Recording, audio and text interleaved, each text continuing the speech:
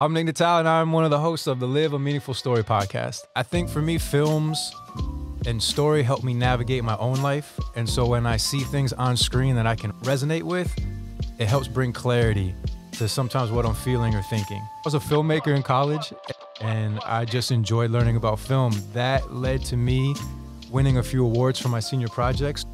My mission through this podcast is to use the film art form to hopefully spark a curiosity about yourself and others that leads to compassion. I think my favorite thing about this podcast is the stories that we bring to the podcast.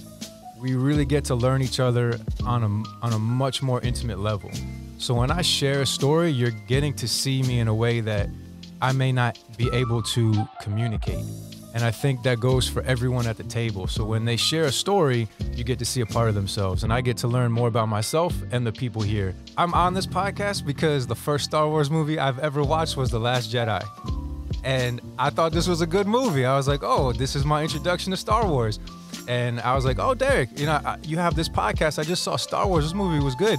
And that's the first time that Derek expressed his hatred for The Last Jedi. And I said, you know what? I should get on a podcast.